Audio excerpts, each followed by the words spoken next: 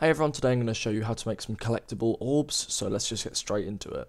Now the reason I prefer doing orbs to coins is because if you've ever played the speed simulator games on Roblox, they use orbs rather than coins. It doesn't really make sense to pick up coins and get speed, so we'll make like speed orbs.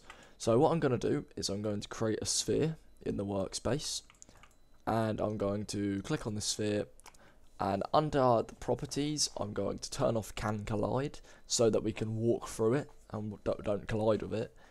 I'm going to give it maybe a blue colour, and I'm also going to make it slightly transparent, maybe 0.3 transparency. And I'm going to rename this part to orb.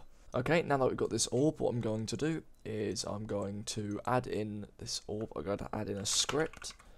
And this is going to be our collect script. So in this script, let me just close these other ones. Okay, so to get started, we're going to need a function which will be called whenever we touch the part. So script.parent, which is the orb, .touched, connect function hit.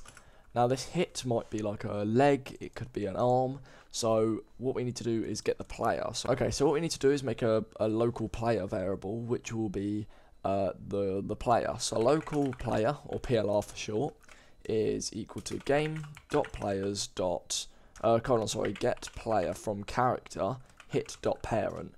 Because say we are touching this with our right foot, the hit would be the right leg or right foot. .parent is the character, so we're getting the player from the character. Now we say if player.leaderstats.points.value is greater than or equal to 0, then, because of course, I mean, we don't want to, well, we could, but they shouldn't have negative points anyway.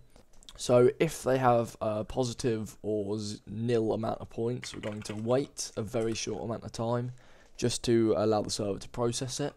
We're going to say script.disabled equals true, just so we can't keep constantly giving ourselves loads of speed. We'll say script.parent.transparency equals 1, so it's invisible.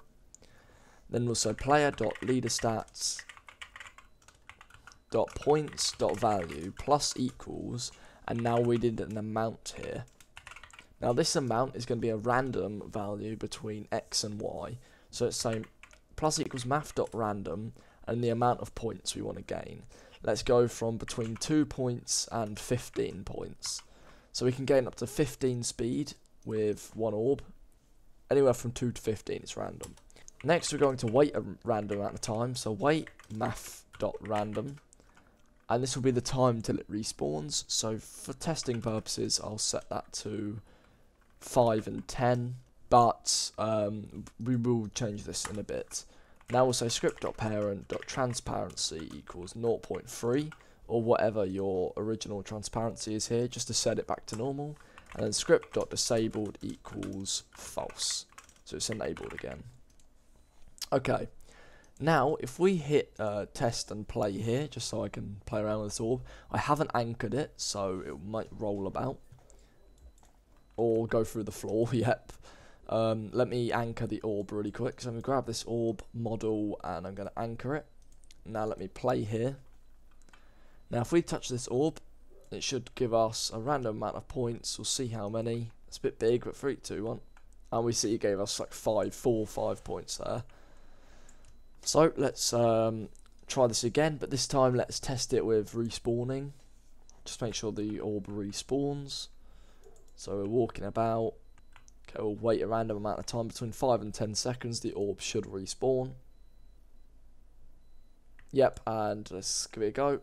And you'll see it keeps adding the points up. And there we go. Now what I'm going to do is shrink this orb down a bit, just because it is a bit big. Now remember, if we go to avatar, we can actually bring in a rig and compare it to the size of the rig.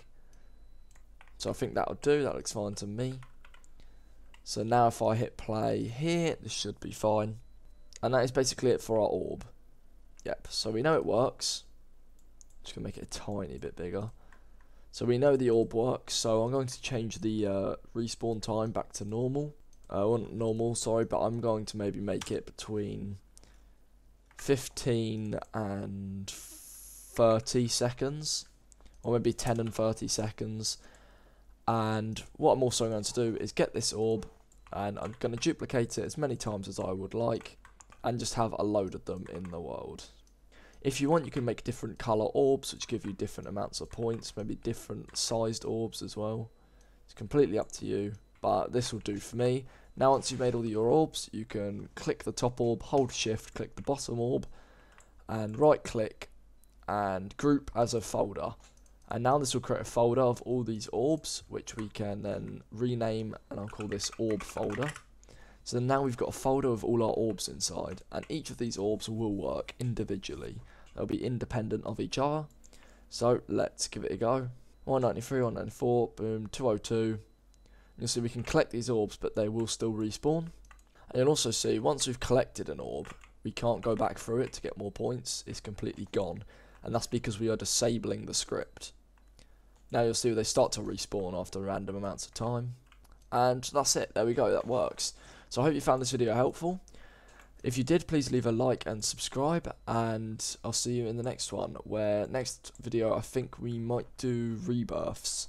Yeah, next episode we'll go over rebirths. That'll be quite a long one, so I can't promise it in the near future. It might take a week or so, because I'm a bit busy at the minute with school, but I'll see you when I see you. So thanks for watching everyone, and goodbye.